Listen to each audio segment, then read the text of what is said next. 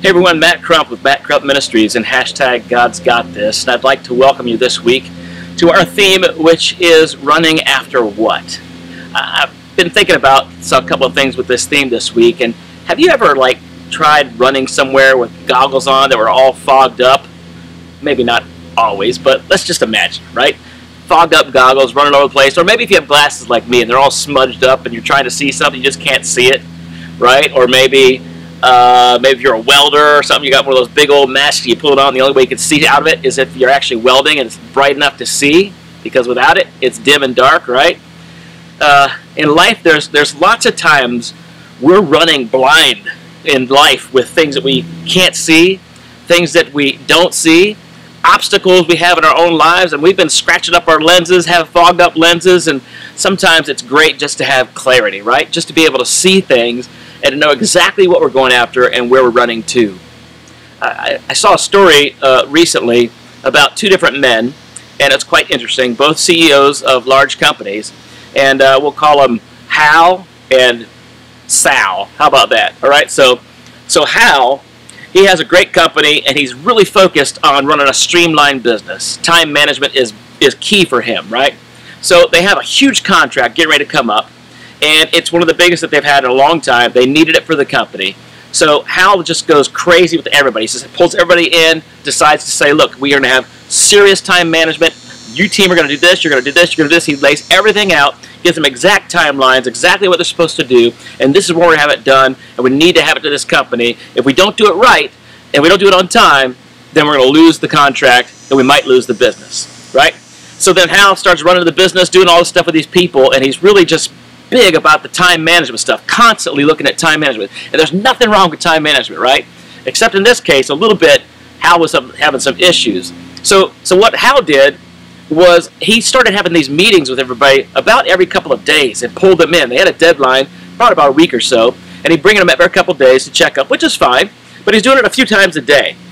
And if they weren't within the time parameters of what they had to do, and they didn't meet the deadlines of everything they were doing, he came down hard on everybody, because they weren't focusing on their time well. They might have been goofing off at work, might have been on Facebook too much, or whatever. He has all kinds of things that he would insinuate when people were doing things wrong.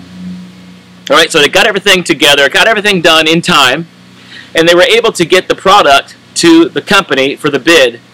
And at the end of the day, the company chose another company that was smaller, had less people, had less resources, but they chose this other company. All right, let's go to Sal, right? Hal, Sal. Okay, Sal. So Sal owns a company, and he owns a pretty big company. And the company was getting ready to have a major anniversary, their 25th anniversary. So they wanted to do something special in the marketplace to really seal their dominance in what they do, their expertise in what they do. So he wanted to have a great product launch that he could do on the 25th anniversary. So he calls his team in and says, I'd like to do this. The 25th anniversary happens here. I'm going to do a big show, big event, and I'm going to release an entire product line that's all brand new, new stuff, new technology, and have it be one of our things for our 25th anniversary. All right, so he launched everything, started doing his work with everybody. He had time management skills. They were working and working as hard as they could, and then something interesting happened. Sal realized that they were not going to make the deadline. The 25th anniversary was coming mighty close, and all the product lines they had were all not done, halfway done, three-quarters done. Nothing was completely done, and it didn't look like everything was going to get done at one time. So instead of going crazy like Hal would have and crack the whip and told everybody what to do and hurry up and get this thing done, he looked and made an observation. The observation was, if we're going to have a launch for our big anniversary, and we want to do something special, and we're running into a situation with time, you guys are great at what you do, we just don't have enough time to do it. So instead of doing an entire product line, let's make one incredible thing. One incredible product with new technology. We'll launch it, and after we launch that, we'll have plenty of time to do the rest. So they pulled all the resources together. Everybody from all different teams got together. They knocked it out. They did it, and it was a huge success. It was fantastic. So Hal loses the contract. Sal had an incredible time. Both dealing with time management, both dealing with deadlines. So two guys Same type of scenarios, two different outcomes, all because of the way that one person looked at something over the way another person looked at something. One person saw an opportunity and an advantage. Another person saw obstacles, deadlines, and issues. It's like what I said at the beginning with those glasses and goggles and these things are all scratched up and fogged up and you just can't see. There's just not clarity there. It doesn't mean that Hal was a bad guy altogether. It doesn't mean that he was a horrible boss. He must be okay because he had a big company. But, you know, he's made some choices and decisions that were not the best for his life. This week's theme is running after what? And my question this week is, what are you running after? What kind of clarity do you have in your life for what you've been called to do? Now, a lot of times, there are things in our lives that can be an issue that would hinder where you're going. It could be your time management. It could be clarity or focus. It could be the way we work with people, don't work with people, all types of scenarios that could fill in the blank there to be an obstacle for what you might be running after. Sometimes people are not necessarily running after something, but might be running away from something. A lot of times in life when we are dealing with issues in our lives that are painful, hurtful, sometimes there's things that are just let you down. You feel like there should be more and there's not, so sometimes you can get depressed and held back and your potential doesn't seem like it's reached, and sometimes you get to the point where it's just squashed so much that you don't care anymore. There's so much more for you than that. There is so much work that the Lord has available for you that He's equipped you with. Everyone watching this has a talent, a skill, and ability. There's something that God's given you specifically to do on this planet while you're here to make a difference. There is something that you can run after, something you can run for, something you can run to. And when we have the clarity of what that is, when we have an understanding of who that is, when we have the ability to sit back and rest and examine what happens in our lives, like Sal did, when he had a chance to say, wait a minute, everything's going crazy here right now. Things are just going too fast. I've got good people. What's wrong? And that was basically just running after too much. He had to bring it back, and it ended up being even better. Sometimes less is more. So it doesn't always have to be the big stuff to be a win. So Hal and Sal, two guys, both accomplished men, both have made it big because they were in charge of big companies. So they weren't dumb. But they did have differences of thought processes and opinions as to what things were happening in their lives and their businesses. And they were both running after something. But one person chose to examine some things a bit differently. I wonder what made Sal different than Hal in that situation. The interesting part about what made him different was the relationship aspect.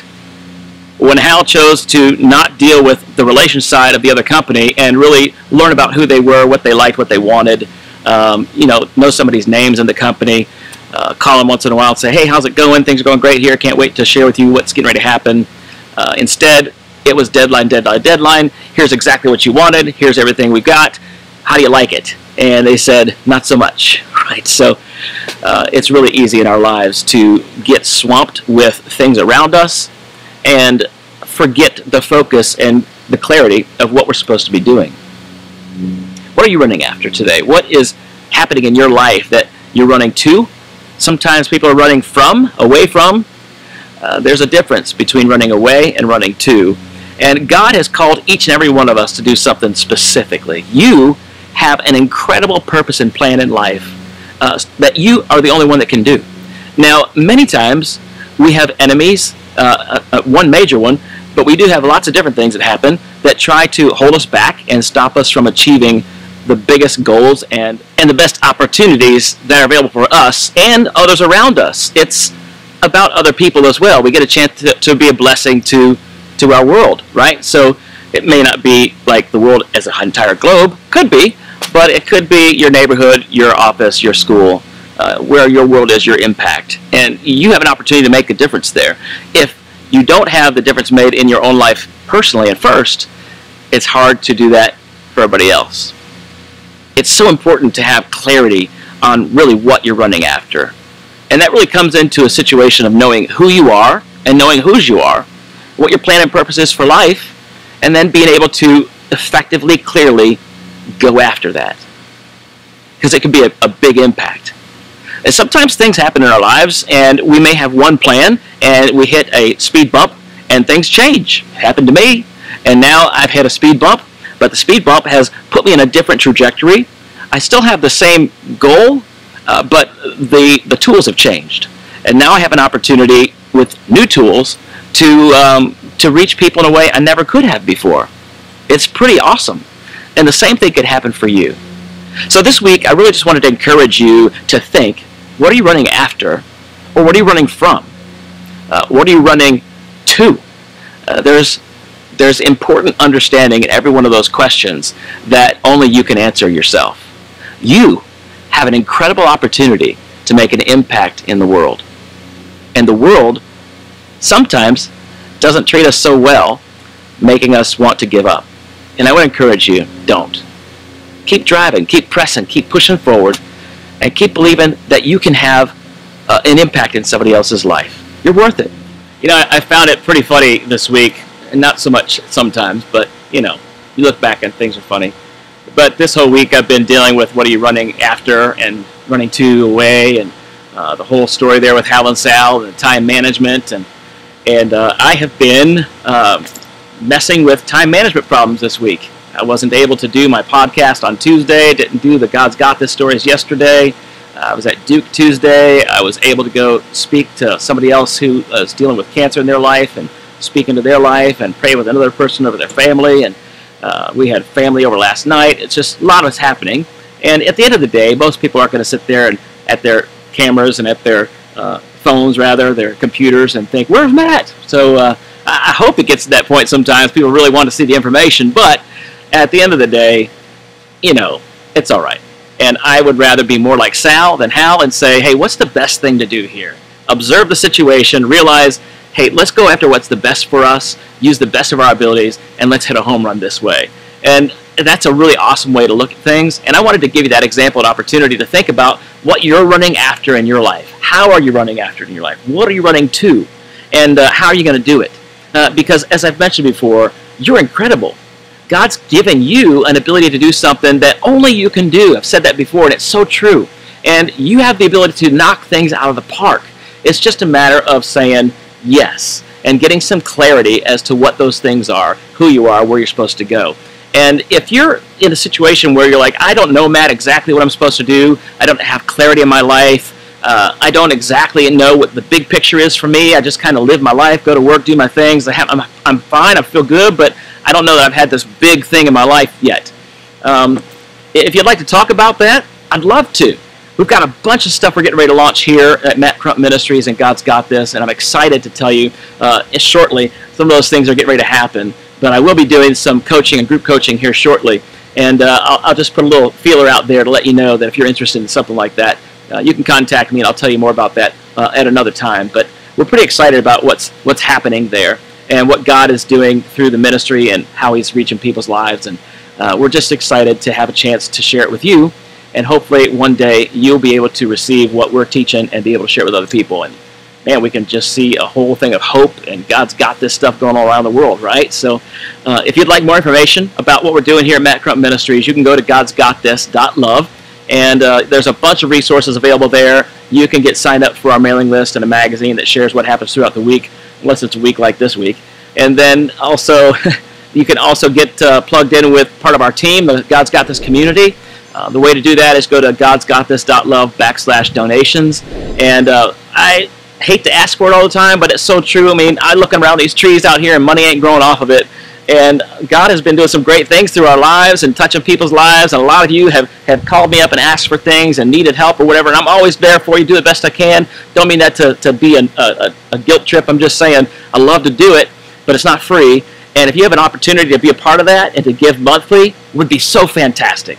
It would be fantastic. And it would be a part of what we're doing, and you can feel a part of what's happening as well. And as you see some of these great victories getting ready to happen shortly with what God's taking us to, it'd be awesome for you to be a part of it. So again, godsgotthis.love/donations. Hate to make commercials, but that's just what it is. All right, so I want you to be encouraged this week. Remember that you are definitely called by God. There's a purpose and a plan for your life. that God's got this in your life, especially if you give it to Him. He wants to give you clarity. If you don't have it, ask Him. He'll show you. If you can't find it that way because your goggle's a little messed up, find somebody to help you out. Say, I need some help with some clarity in my life. I guarantee you there's people out there that would help you. I would love to be one of them. So thanks again for being here this week. We love you so much. Thanks for your prayers. We're praying for you as well. And until next week, God's got this. This world is lost